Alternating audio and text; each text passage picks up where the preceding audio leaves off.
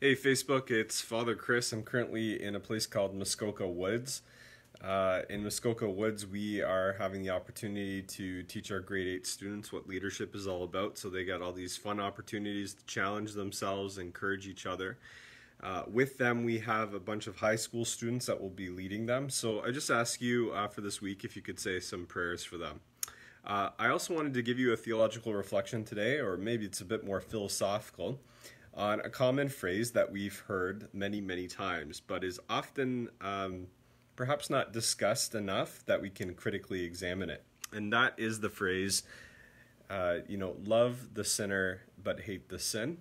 And that's, of course, applied to every sin and every sinner. So it's not just on one particular issue. One of the reasons why I think this is important is because it will help us understand how not to hate our enemies, because that is definitely one of Christ's challenges to us. And I find that today, generally speaking, there's a real challenge to be able to foster that ability within ourselves. So what does that mean? What does it mean to hate the sin and to love the sinner? I want to begin by making a distinction between two things. One is called the moral character of a person, and the second is the nature of a person. So these are two different things, and they're very philosophical. Okay, so the moral character of a person is, what do they do regularly? What are their habits? Are they good? Are they bad? Are they virtuous? Are they vicious? And so the moral character of a person can be, if you could say, put on some sort of scale.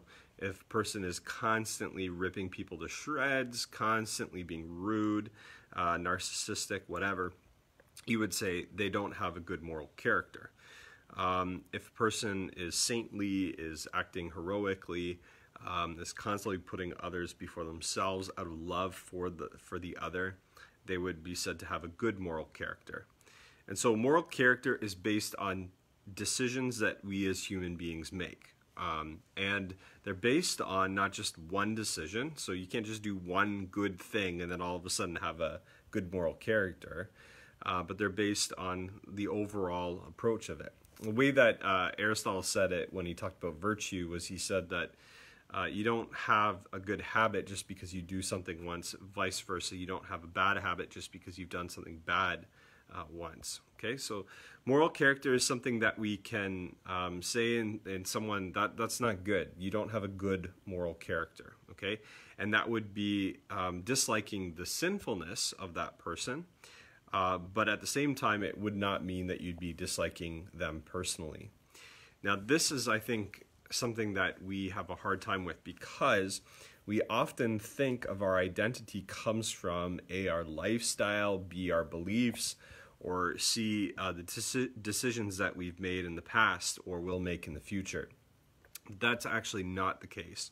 So let's dial back to the wonderful philosopher Aristotle, who said this one very simple phrase, which is action flows from being. Okay, so this whole idea that my nature or my being is what gives rise to what I'm able to do, good or bad. Okay, and so that's what we would call as our nature. Okay, so our nature gives us this potential, this free will to do good or to do evil. And this nature is not neutral. It's actually good. Our nature is good. From a theological point of view, we would say our nature is good, but it's fallen. And so there's a need for healing in it. But it's ultimately, at its most basic and fundamental level, it was created for something good. So this is what, as Catholics, we're saying you can never hate. You can never hate a person's nature. You can dislike and hate their moral character if it's evil, but you cannot ever hate their nature. And here's where the hatred actually becomes a form of love for the person's nature. Okay, so if a person is doing something evil, what we could say is, well, that evil, that bad moral character, doesn't line up with the actual nature of that person. It's contrary to their nature. So we hear the phrases sometimes, that's inhumane, right? That's a great expression to describe sin, because when we are sinning, we're falling short of what it means to be human. And so there's this notion of a person acting in a way that's inhumane. But what we're not saying is that they've stopped being human. You see where I'm going with that. And so sometimes one of the tools that people would use to fight wars or to look at their enemies in a certain way is they would dehumanize them purposefully so that in their mind they would be able to not look at them as a person with a good nature. They would actually be able to say, this is just a beast. Now I know Jesus even called King Herod a fox, right? But I think we have to be honest with ourselves that when he did that, he wasn't really speaking about his nature. He was speaking about maybe his moral character instead. And so we don't want to dehumanize people on the natural level, but we might say that their behavior resembles that of beasts, which is in fact something that many saints have done. They have spoken about the danger of treating ourselves less than a human being, which is to revert back to maybe something inferior like a dog or a cat. And we kind of do see that in our world today. We see that with euthanasia. We see that with hysterectomies that are done not because of medical reasons, but because of a lack of self-control, and so on and so forth. So we see this popping up in a number of different ways. And ultimately, it's because we're losing a sense of who we really are. So whenever we have to enter into a discussion with someone, I think it's important for us to understand that we're actually condemning an evil moral character in someone because that bad moral character is preventing this person from fulfilling their own potential.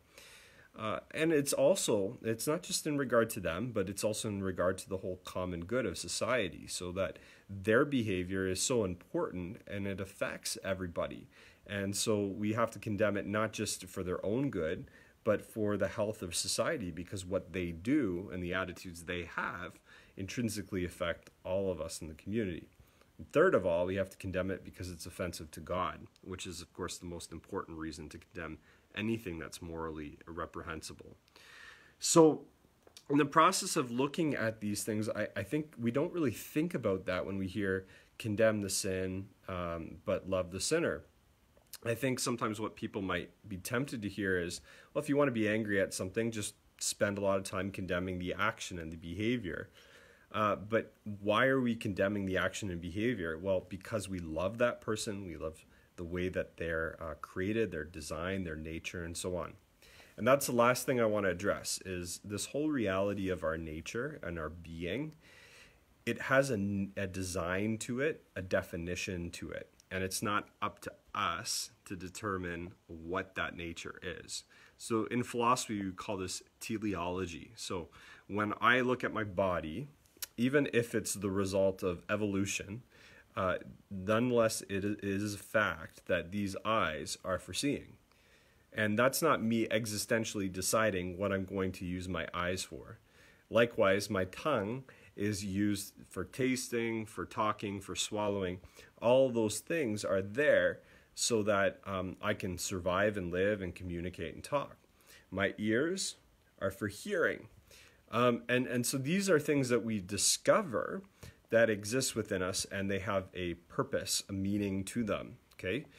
And when we look at the whole human person, what motivates us psychologically and so on, we know that we're created for justice, for love, for truth. And so, of course, these are all good, wonderful things. And we're also created for pleasure. God actually makes virtue pleasurable to us when we're doing the good. We experience that on a regular basis. So when we look at the human person, what we can say is we're created for something good. And that goodness never departs from us. Now let's go to a theological conundrum, because let's say hypothetically a soul is in hell. Okay? We know Jesus has spoken about that many times. He said there will be gnashing of teeth. So these souls in hell, whoever they might be, the question is their nature now evil? Are we now allowed to hate both the sinner and the sin? And the answer is no. We still can't, because their nature is good.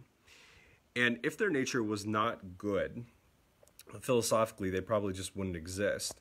But secondly, the only reason why they suffer in hell is because their nature is still good. So their nature longs for love, their nature longs for truth, and yet their will, their moral character, holds on to the false truths, to the lies, to the deception, to the malice, to the narcissism. And because their will is holding on to something evil, it stands in contradiction with their nature. And therefore, that dissonance, that contradiction between what they're choosing and what their nature is, the fulfillment of their potential as designated by their nature, that contradiction or dissonance actually is what creates the suffering that they experience in hell. By the way, that wasn't a little violin for them, okay? No crocodile tears here. But what I'm saying, brothers and sisters, is that that actual dissonance that exists within any soul, that is what actually causes the suffering. So the reason for their suffering is ultimately because of what they've chosen. So think of Lazarus and the rich man, the parable Jesus gives us. So this man, this rich man who's lost his sense of identity, he's wrapped up not in his good nature, but in his money. He's in hell. And the first thing that he does when he's speaking to Abraham is he basically says to him, get Lazarus to dip his hand in water and cool my tongue. Well, this is a very telling statement because for most of his life, this rich man has treated Lazarus like garbage, basically like a servant. And the first thing that he does in hell is the same bloody thing. He asks this Lazarus to serve him, to subordinate himself in service of him. In other words, Lazarus regrets being in hell, but he doesn't regret why he's there. He doesn't regret the behavior and the actions that he's been clinging on to. And so even in hell, he continues to cling on to his sin.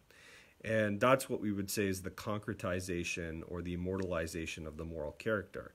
So when we die, whatever moral character we have, with the exception of clinging on to venial sins, if we die with mortal sin, we die forever holding on to them. It's kind of like our will has atrophied around what we're choosing.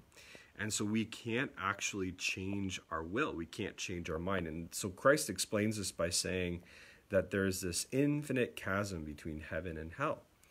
And so you can see why all of a sudden we are hating a moral character, because we don't want someone to cling to something for eternity, because it's going to cause them nothing but anxiety and distress for all eternity. And we want to save people from that.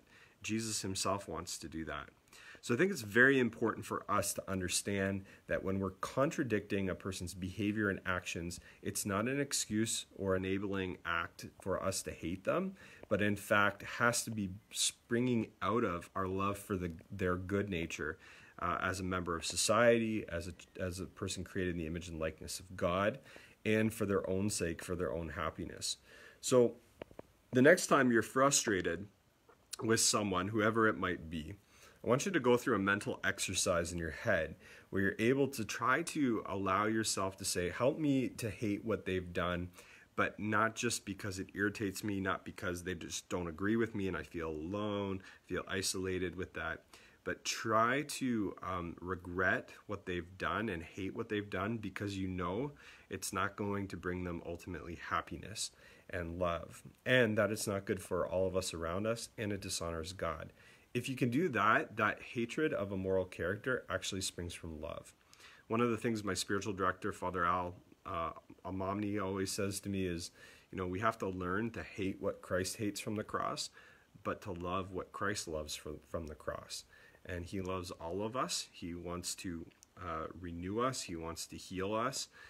But he hates what misery and evil that we've created out of our own free will.